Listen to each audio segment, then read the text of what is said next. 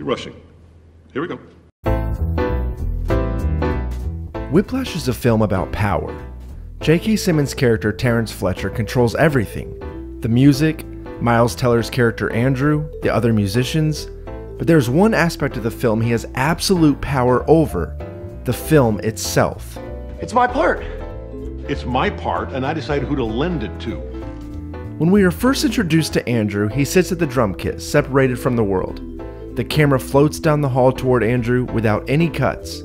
But as the scene progresses and Fletcher enters, the scene jumps from a shot of Andrew to a shot of Fletcher after almost every line of dialogue. And as Fletcher begins directing Andrew in what to play, the cuts happen quicker and quicker as we watch Fletcher clap quicker and quicker. We're not even 2 minutes into the film, and already Fletcher has control of 1. The music, 2. Andrew, and 3. The pace of the film itself. It's only when the camera reverts back to Andrew that we learn Fletcher has left the scene. The famous rushing or dragging scene plays out in a similar way. Andrew plays the drums and the scene cuts normally, but the moment Fletcher stops the music with his hand, the shot cuts to him. The music is diegetic, meaning it is in the world of the film, but something begins to happen as the scene progresses.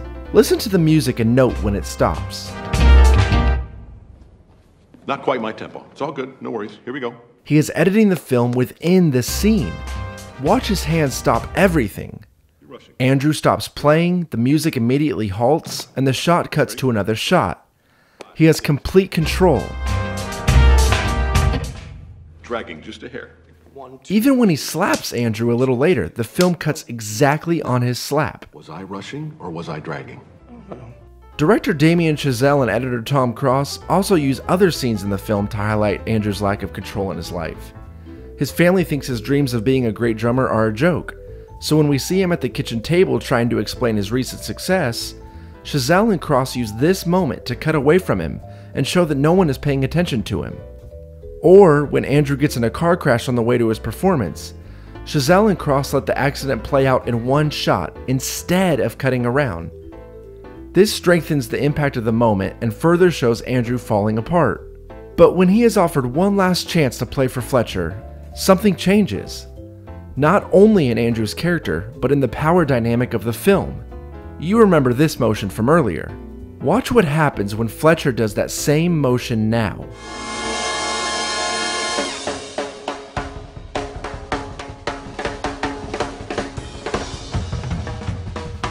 Now, Andrew has the power. He controls 1. The music, 2. Fletcher, and 3. The pace of the film. We need to think of editing as another opportunity to convey the specific motives our characters have.